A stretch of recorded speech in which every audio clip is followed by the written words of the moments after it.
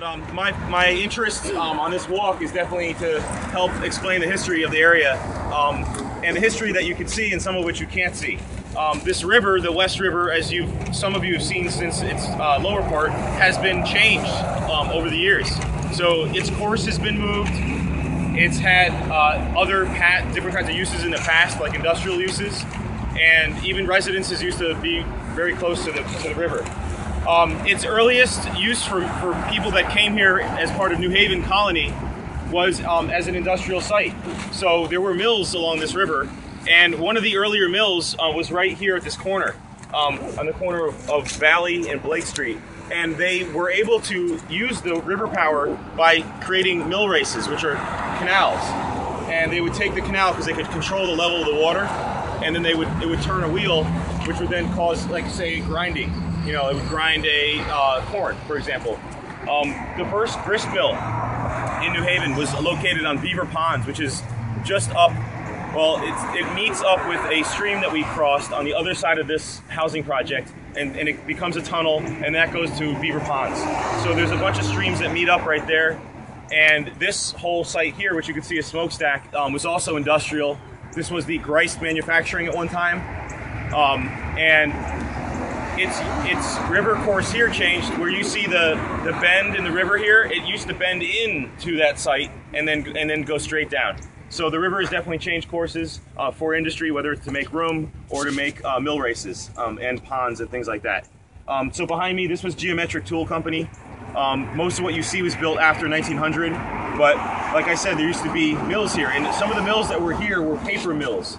They made more paper in Westville than any other part of Connecticut, for sure. There were 3 paper mills at one time, and we'll be heading upstream where we'll do some more history, where we'll see sites, the ruins of old paper mills. Kind of cool. This building here made parts for machines. That's what they did. They were making stuff here and here into the 80s. I remember going to school at West Hills, and we would see people in this factory making stuff. And I thought that was cool, and I thought I wanted to work at a factory. But now it's open. There's a lot of it's for lease. There's a school there. Hey, that's my sister. And so it's a really interesting river. But you're going to see little things like walls along the way. If you do have questions about the history, you might think I know. I'll tell you if I do know. But most of the stuff that you see along the river has something to do with the industry. So we'll see a dam as we go up as well. There's an old dam that is sort of, only part of it is left. A few stones are left. Any questions right now before we continue? Yes. What was the name of the company that made the machine parts? That made the which parts? Machine parts? That was Geometric Tool Company. And this company here was called the Greist Manufacturing. They were the largest manufacturer of sewing machine attachments, things that would go on your Singer, your other kind, whatever kind of sewing machine you had. And then later this was called New Haven Manufacturing. The buildings that are left from the old factory date to after 1900 again. And the part of that chimney stack, the chimney stack goes down. Part of that building relates to an even older building from the 1870s when it was a tool bit factory making parts for tools and stuff like that. So there was a lot of different companies that were here, all of which were owned by the Beecher family. The Beechers, like Beecher School, that was Ebenezer Beecher was the father. He was the son, one of the sons. There was L. Wheeler Beecher, which is the school's named after on Blake Street. He was on the school board, and he was a big industrialist as well. Ebenezer was the guy who invented the match machine. In fact, their match company, which was called the Diamond Match Company, was founded here in Westville, was located at this site at one time. That's still going. What's that? That's still going. Diamond matches, we can buy them today. So that name started here with the Beecher Company. It was originally called the Beecher Match Company. They also made baskets. Because they were making boxes that matches went into, they eventually they also had a basket factory, and they were making baskets and selling them. Kind of interesting. That was all on this site. This tower behind me was for the boiler house for this factory. This building was tore down when this site was redeveloped, but it used to have a small building that was attached to this tower. And they left the tower. They tore everything else. Yeah. Your question? You mentioned the dam. Yeah. Are you the dam tour guide? I am your damn tour guide. All right. And a pond. And so that was where they welled the water up so that they could divert some of the water into a mill race. And that mill race went into another pond, which was called a holding pond. And that pond then went to another mill race that went to the mill. So they had a series of waterworks that allowed control of the water, whether it was like a dry spell, a drought, or whether there was a big flood. They could always close the mill or the dam and divert the water down the river here.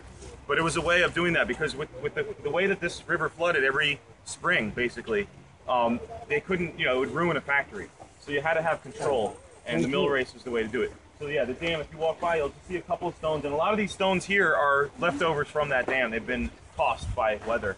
So just, yeah, that's this site here. In 1779, July 5th, that they came to Westville. They were diverted from they came up from West Haven, and they came up what we now know as Forest Road, and they were trying to cross over on Congress Ave, right over there, but we blew up the bridge. So they couldn't do it. So then they kept marching up to Westville, and they already knew they were going to come to Westville because they knew there were gunpowder here, and they believed that they could get our gunpowder.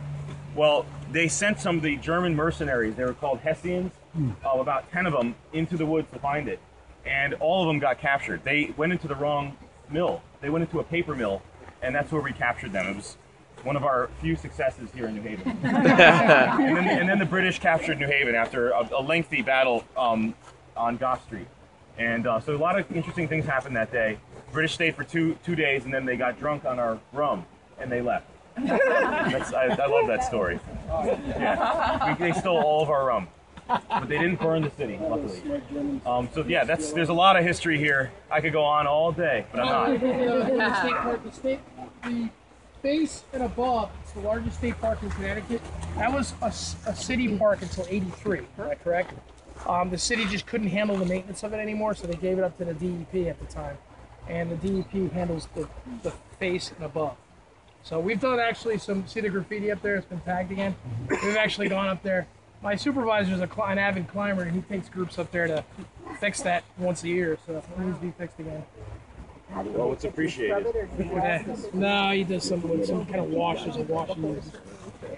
Yeah, it's just something students are